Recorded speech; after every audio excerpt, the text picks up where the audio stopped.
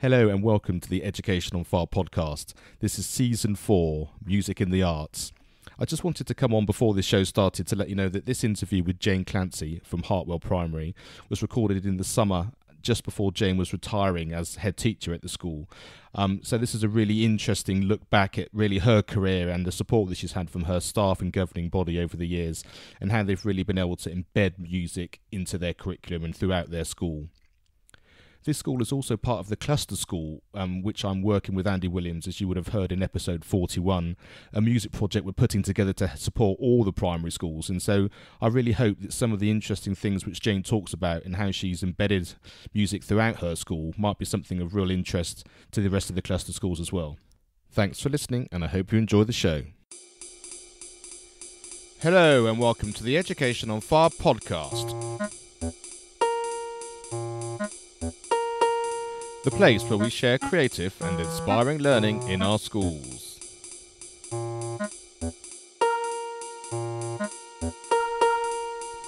Season 4, Episode 42. Hello and welcome back to the Education on Fire podcast with me, Mark Taylor. Today I'm delighted to be joined by Jayne Clancy, who's the head of Hartwell Primary School. Welcome to the podcast. Thank you, Mark. Could you give us a bit of a background about the school, the type of school it is and the size, and so our listeners can have an idea of the type of school that we're talking about today? Of course. So Hartwell Primary is a rural primary based in South Northants. We are an academy. We were one of the first schools to convert to academy status, and we are an autonomous academy. We have 210 children on roll in 7 classes. Each class obviously is a pure year group. I've been at the school for just coming up to 13 years now, and have had the privilege of working with obviously a range of staff over my time here. Part of our school, obviously an important part of our school, is that we are a church school. We're a voluntary controlled church school. And therefore, our ethos reflects very much the Christian values that hopefully most primary schools will be based on, but it plays a significant part in our distinctive Christian character. As a school, we feel it's really important that we meet the needs of all of our children. And meeting the needs of all of our children is very much involves making sure that we offer fantastic provision in all areas. We are a school that achieves highly academically, and that's down to the hard work of our staff. But we also place a lot of emphasis on the whole child. Pastoral care is at the core of everything we do obviously that relates to our Christian ethos. Part of that is also about making sure that we offer a range of provision so that children can show and be involved in a whole range of experiences. Clearly, sport and music play a central part in making sure every child has a chance to succeed in some way. So that's a little bit about the school itself. In terms of our music provision, music is at the core of what we do. I think it would be fair to say that all of the staff understand what music can bring to every child, whether that is through listening, playing, at any level, that it can offer something to every individual, and that includes the staff themselves as well. And we take pride in making sure that children see and appreciate staff who also sort of get involved in music and play instruments themselves, so that they can see that adults and children can learn together and can share in the wonder that music is. So for us, we offer and want to offer every child that opportunity to engage with music in some way. Clearly, to start off with, that works in terms of the curriculum that we offer from reception all the way through to year 6, and that every child has access to music on a weekly basis. We have some staff who are confident music teachers, but we have some staff who are not music specialists in any way. But we have structures in place through a scheme that we use so that all teachers are able to teach music to a standard that we feel is a good standard. In years 5 and 6, because we recognise that by that stage, particularly in a school where music is a strength, our children are strong in that area, and we know and recognise that we need some specialist teaching at that level. So we and our governors have invested in a specialist teacher to teach music in year 5 and 6, to make sure that our core curriculum teaching really does stretch and challenge our children and support them in being the best they can be in music. In that way, through that core teaching, we are able to excite the children about music and to motivate them to want to take part in music that goes beyond that basic teaching. So alongside the curriculum itself, raising the profile of music is really important to us, and we do that in a variety of ways. Ways that allow the children again to celebrate and also recognise that being involved in music, a large part of it is about performing and about needing to have an audience who appreciate what you're doing. And so we raise the profile of music in as many ways as we can. We have things like, on a termly basis, we have our music assemblies where every child who sings or plays an instrument, and also some of the teaching that goes on in classes, is reflected in an assembly for the whole school to see and hear and appreciate. And across the year, that means that all the children get a chance to show their skills through that forum. We encourage children who engage in music outside of school, again, to raise the profile and to demonstrate what they've been up to. So if a child is coming up to an exam outside of school, then they will play in assembly. It gives them that audience to practice in front of. Just last week we had a grade 3 pianist who played for everyone, and it was lovely for children to see that side of him as he prepared for his exam. So again, it raises that profile of music. We also like to create opportunities that take children outside school to show what they are doing in music, and again to raise that profile. So that can be things like community performances. So for example, last week we had the older members of the school school community came in, and we did a concert, and choir sang and orchestra played, and some of our ensembles also played. So it's about getting the wider community engaged in celebrating our music with us as well.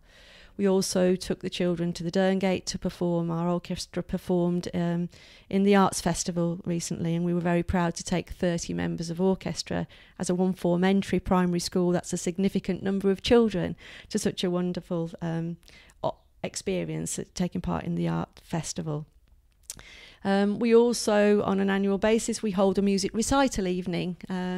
Again, it's an occasion for children to don their finery, and for all of the children who've been learning an instrument, whatever their level, to play in front of parents, grandparents, aunties and uncles, and to just celebrate music in our school. And we are very grateful to the peripatetic music teachers who come along and support that event. So all of these things help to raise that profile of music across the school. And as you raise the profile, then you have more children who want to engage. And that's really important. It's important that they see music happening, but it's also important that they know that we can help the opportunities to happen for them as well. In terms of access, we've talked a little bit about the curriculum generally for our children and how we offer that. We also invest in the First Access project, which teachers out there will understand what that is. But this is where the music service use some of the funds in terms of a grant that comes through to provide a term's worth of music tuition for specific children within schools. As a school, our governors have supported the fact that we want 2 terms. We feel that a term's worth of First Access gives the children a taste, but it doesn't really allow them to feel the success that they can achieve over 2 terms. And so we fund 2 terms of First Access for our Year 4 children, so that they really feel like they've taken inroads into learning that instrument, before the First Access project sort of comes to a close. It also, off the back of that, we have a tendency to get more children who want to carry on with their instruments because they really feel that they have had some success, and they can see themselves making progress in that area. So the continuation for our children following that project, the feedback from NPAT, who provide it for us, is that we are a school that has one of the highest ratios of children that continue. And again, bearing in mind we're a 1-4 entry school, we're really proud of that. So First Access is a really good project. We chose as a staff, when we talked about this, about where it should be pitched. In the beginning, it was higher up the school, but we've chosen Year 4 because we feel now that it gives the children time whilst they're still at primary school to continue to develop that love for the musical instrument that they've had the opportunity to learn. And we like to feel that they have a chance to embed that before they move on to secondary, and therefore there might be more chance that they will keep going with it. So that's why, as a staff, we chose to pitch our First Access project at Year 4. That really is fantastic, in as much as it really sounds like it's the ethos of everything, but it's not just about an idea and an ethos. It's actually about having a structure and an understanding and a plan in place about how these things are going to be. And if you can hear some noise out the back, we are actually recording in a school, so that's it's absolutely fine. We're not in a recording studio. That's part of the joy of being able to go out and meet people in their working environment. So tell me a little bit about how you think that the Christian background and ethos of the school makes music so important. Is it because of the idea of singing and being involved, music being an integral part of church life? Do you think that's kind of where that stems from in the initial process? I think obviously music is an important part of service, and the school being a church school.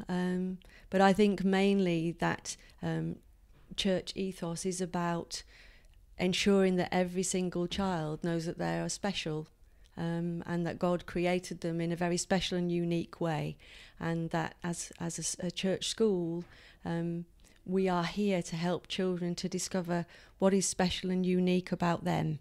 And we can't do that unless we offer them the widest range of opportunities that is possible, and by offering whether it is music or sport or the arts in a different way, by offering that range of opportunities, we're able to help them to identify that they have been created in that unique and special way.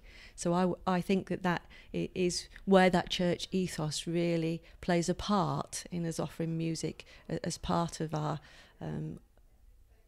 unique provision for children. Yeah, and that makes a lot of sense. And when you were saying about, making sure that every child feels special, but also understanding their talents, and like you say, and unless you experience the widest possible range of things that you can enjoy, you don't know what those talents necessarily are. So and that's really important, isn't it? And to be fair, it also links in really well with our growth mindset work that we're doing at the moment too, because we want children to engage in music not to feel that they have to be the best at it. It's very much about children being able to enjoy being part of music as they would in church. Yep. Singing together as a community is something that is uplifting, and we want the children to feel that. So it is about the children understanding, as we say, that it's not necessarily about being the best at something. It's about enjoying it, and it's about challenging yourself sometimes, but it's about making progress for yourself, but about appreciating as well. And as I said, I keep repeating, that word enjoyment is key, and that's something that we stress with the children always. It doesn't matter what level you play at or what level you sing at. Are you enjoying what you're doing? And if the answer to that is yes, then so be it. Continue doing it.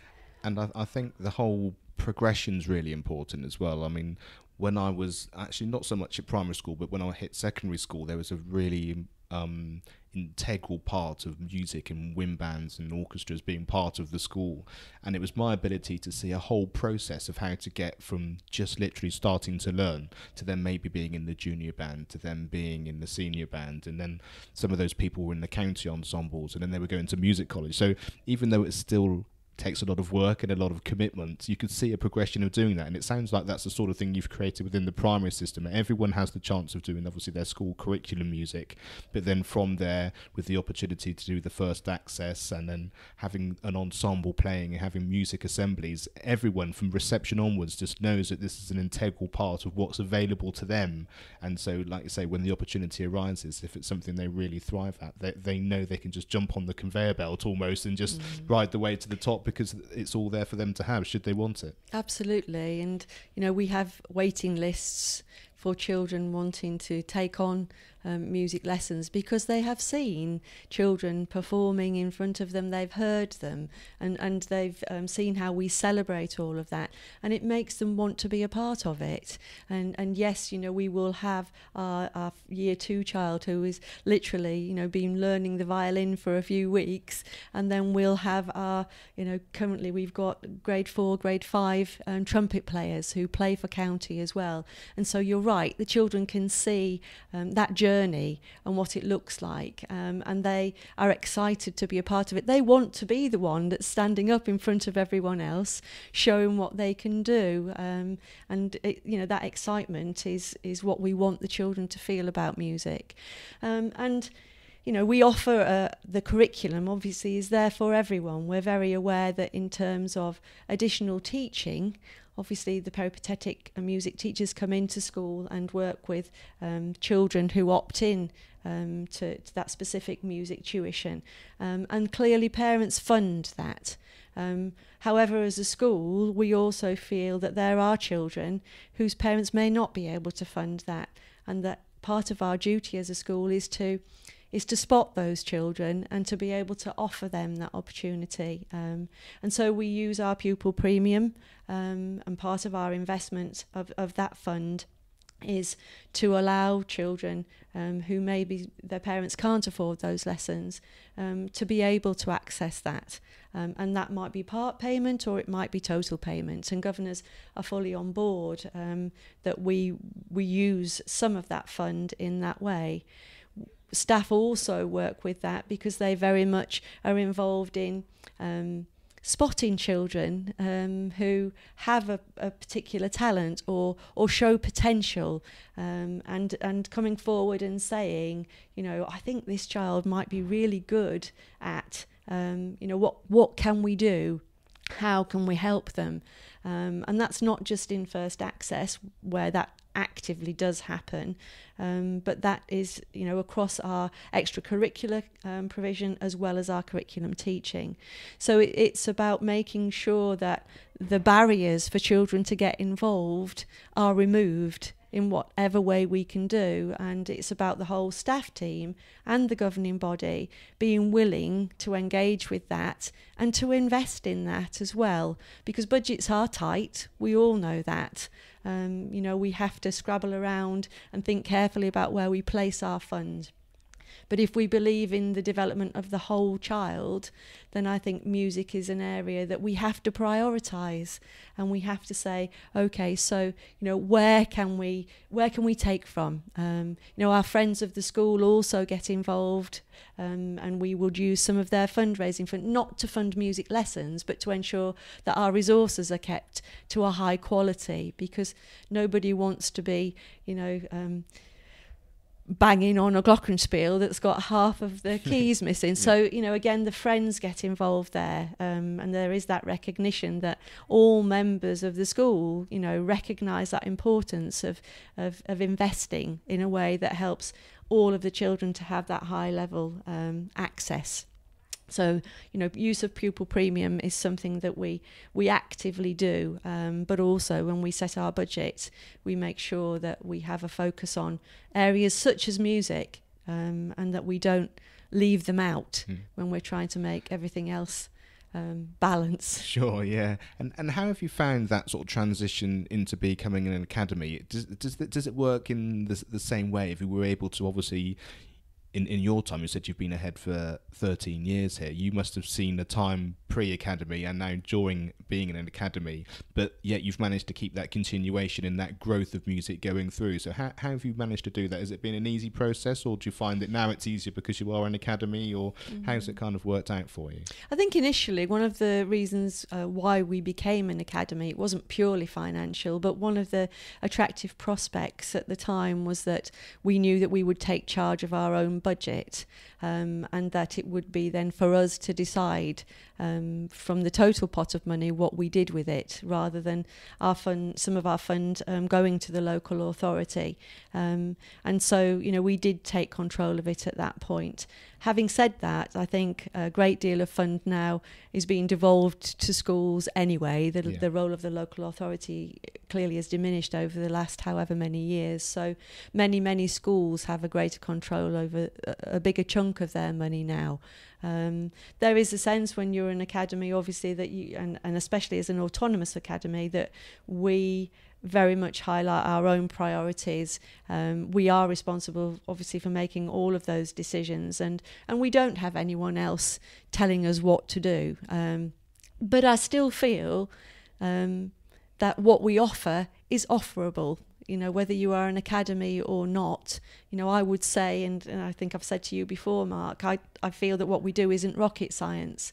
It's about making sure, it is about when you do your calendar for the year, you put those termly music assemblies, we set aside a week each term, and you put those in the diary then so that you don't forget to do them. Because in our business it's easy to do that. So I don't necessarily feel that being an academy has given us an easier route to what we do. I think, it's something that is doable, but it is about having everybody on board and being committed and understanding what the children gain from it. That is the crucial thing. And over your 13 years here, has the music grown and progressed, or did you sort of inherit that ethos that was already in the school anyway, that you've been able to allow flourish and continue, or how's that work? Because obviously governing bodies, people come and go, and there is an ongoing transition of people that are in charge of the school. How have you managed to sort of keep that going, and how much development has there been in your time while you've been the head? Clearly there was an element of good practice going on when I came. I can't take full credit for this, and equally I have to say that the music leads that I've worked with during my time here, particularly the person who was here when I first came, who was a strong musician herself, played a central part in talking with me and planning and making sure that we put things in place that would help us to raise profile and to embed. So there's no way that, I would want to take credit for where the school is solely. This is about a team effort. It is a continuous push, and it's not easy when we are being bombarded from the outside in terms of standards, in literacy and maths and core curriculum areas, when we are so accountable in all of those areas now, and when, groups, when we are inspected and such like, and the emphasis is on that academic achievement, you really have to work hard. And I think as much as anything, that's what I felt I've had to do over the time I've been here, with the support of a fantastic team of staff, is to say we can do this, we can achieve highly academically, which as a school we do, but make sure it's not at the expense of letting everything else go. And I think that's really, really important, that, you hang on to that, and that you hang on to those fun things. We do, when I came here, I introduced Carnival at the end of the year, which everybody thought was wonderful, and the entire school dress up. We have a theme, and we drum our way around the village, and we have artists in to work with the children in order to make sure that, that is a high quality event. And year on, or biannually now, that's an event that we do, and everybody says, oh, what are we going to do next? How are we going to build on that? So, there have been things that I've introduced in terms of that progression, but more than anything, I think it is about just keeping sight of the fact that this is really important, and that our children deserve to have high quality provision in these areas, alongside working hard in those sort of core subject areas as well. And I think you mentioned it sort of much earlier on as well. It's about the whole child, and so that as an ethos works in so many fantastic ways, because it may be that it's music or sport where they thrive, and so the academic side might be more of a struggle, so therefore having access to that makes them feel like there's something within the school which is something they can really latch onto and support. And also, as you said, enjoyment and fulfillment is so important. So having that complete sort of wraparound enrichment feel that there's something for everybody and something integral for you means that even if there are subjects, and we all know in life there are things that we don't all necessarily like doing all of the time, but when it's part and parcel of your bigger picture, and actually having a school which gives you that bigger picture and that enrichment which just makes you think, oh, I can see everything that's available to me, I think that has to enhance their academic side anyway, just purely because they're going to be happier and more fulfilled, and so they can pick and choose all of those things out. And I think it's a really important thing to do, and it's quite a hard thing, like you say, in this day and age when the focus is often on that just academic achievement or just result, that actually if you can just see that bigger picture and just keep the child at the heart of everything, the rest of it will take care of itself, because you're giving them everything that they need. And actually, when we see our children, when you stand at the back of the audience on a Friday evening in the summer term when everything is busy, and you listen and watch those young people performing, and you look and see a brass ensemble of 8 children, and a violin ensemble, and an orchestra of 30, and individual children standing up with great pride in what they do, they are the buzz moments, and they're the moments as teachers, as head teachers, that we think, do you know what, this is why we're in this profession. Yes, we want our children to achieve academically, but we want to also stand back and have moments like that as well, where we can take pride in the fact that we've offered that range of opportunities, and now we can see the children shining at whatever level they're shining at, but they are standing and they are shining. And that for me is why I do this job, and that's really important. And I think that's a fantastic point to end on, because you can't get any better than that, and that's exactly it. When you're in a room of people who are all shining and literally just being the best people they can and really enjoying what they're doing, and especially within a school environment, then I think you really have something to bottle and something which the children will remember for all of their lives. And hopefully, from a listener's point of view, if there's anything there that you can take away, it is that it's child-centered. It's the fact that it really is important that you see the bigger picture and how music can actually support children, and also the emotional side as well. They get the buzz of playing in an ensemble, which you don't get in many ways, and also being nervous and actually knowing that it's okay to feel a little bit funny sometimes when you stand up and do an assembly. I still get nervous as a professional musician before I have to go and play. That doesn't necessarily change. You just learn to deal with it and you understand it a bit more, but understanding that your emotions are an integral part of who you are, and that's okay. And those sorts of things which happen very organically when you've got things like music and the arts at the centre of what you do, and it's a shared positive experience. And I think that's probably the most important thing that we can take away from all of that. So thank you so much for sharing your story and the school, and we're going to be chatting to some of the music staff, and we're going to have a little bit of some of the ensembles as well, so from a listener's point of view you can get to see exactly what it's like from the classroom and also from the ensembles, and hear some of the children playing as well. And I think that'll be a really great way to sort of get a whole picture of how Hartwell has been so successful in their music. So thank you very much. You're welcome. Thanks for listening to the Education on Fire podcast. For more information of each episode and to get in touch, go to educationonfire.com. Education is not the filling of a pail, but the lighting of a fire.